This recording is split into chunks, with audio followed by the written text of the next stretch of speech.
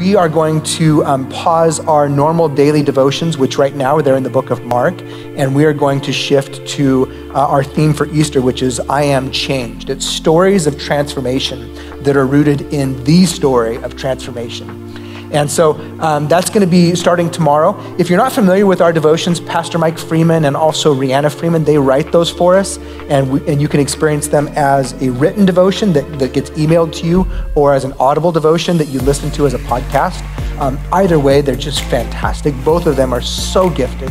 And typically what they're doing is they're writing devotions for us to prepare us for the coming Sunday gathering.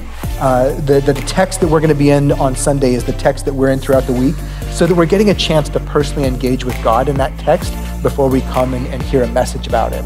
And so that's a big core value of ours, honestly, to be personally engaging in the Word and allowing God to be the first one to write on our hearts with that Word. And so we're going to start that with these devotions. So if you don't currently participate with our devotions, you don't know how to access them, just go to the front page of our website, and Mitchell's got a link right there about halfway down the page where you can sign up for either the PDF or you can find out the information for how to podcast those.